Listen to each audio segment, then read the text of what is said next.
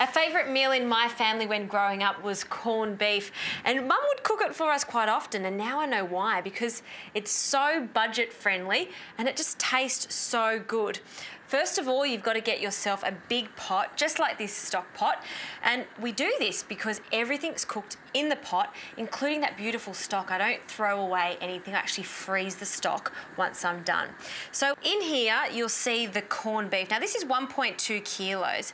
And what I've done is placed the corned beef into this pot of cold water, brought it up to the boil, strained it, and I've added another batch of water and then brought it up to the boil again. Now we need to add some flavouring. So a little bit of thyme along with 2 bay leaves. I've got some peppercorns here and I've also got some cloves. They can go straight in there. 1 onion, and be really careful when you pop it in there so you don't get burnt. 2 carrots. I've also got 2 leeks and some potatoes. So I've got 2 large ones, or you can put a few smaller waxy potatoes in there. A few more things, 1/4 cup of malt vinegar, and to balance everything out, 1/4 cup of brown sugar. So this is going to cook with the lid on after it's boiled down to a simmer for about 1.5 hours, and then it's ready. And I'm going to show you the most beautiful, very classic sauce to go with it, a parsley bechamel.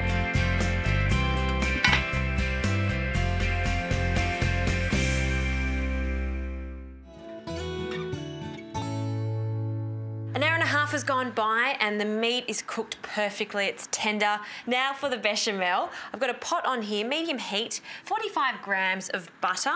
That goes in and we just start to melt that and allow it to bubble away, and then we'll add some flour. So 1/4 cup straight in there, and this will make the roux. So a roux is a combination of the flour and the butter, and you want to give that a good stir and cook off that flour. And now we can start adding the liquid. So 400 millilitres of milk, and little by little, add it in.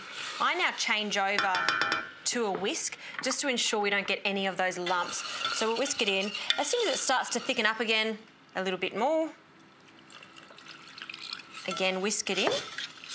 And when it starts to get really pale, just like this, we can add the remainder of the milk. Whisk it all in again so there's no lumps, and you want to turn that back onto a high heat and constantly whisk until it starts to thicken.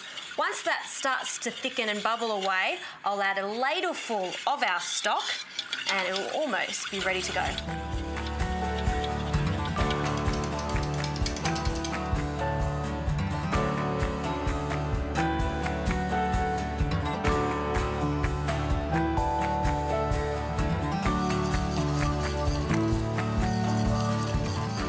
This sauce is looking fantastic. It's not too thick either. You don't want it to be too thick and gluggy. Now we can add some other flavourings. First of all, a pinch of salt, but not too much salt. Don't forget, corned beef is a little bit salty, so it's all about balancing in the kitchen. So just a touch of it. I love nutmeg, so a pinch of nutmeg and some seeded mustard. So I've got about a tablespoon of mustard there. And 1 more whisk. And it is a parsley sauce. So we need lots of parsley. I've got some fresh parsley here. We'll just rip a bit off, scrunch it together, and just run the knife through it. Nothing better than the smell of fresh parsley. Nice big handful of that. And now it's time to start carving the meat. So let's try to fish it out of this wonderful stock here. Drain it off a bit. It smells so good. And then down it goes. And the beautiful thing about this is if there's leftovers, this is spectacular in a sandwich with pickles. Yum. See how soft and tender this meat is? We'll also start to fish out our yummy veggies. I've got a leek and a potato here. I'm just going to put them on this plate first. There we go. That can go straight on there. And to plate up simply, a few potatoes. Just like that. These potatoes are huge. We'll get one of those carrots. They're so soft and tender. Put that on there. And then 2 pieces of meat. That can go on there. And my favourite part, that parsley sauce. That reminds me of my childhood so much. That just goes straight over the top there. And don't forget this beautiful stock. Freeze it, put it in a soup, or make another white sauce.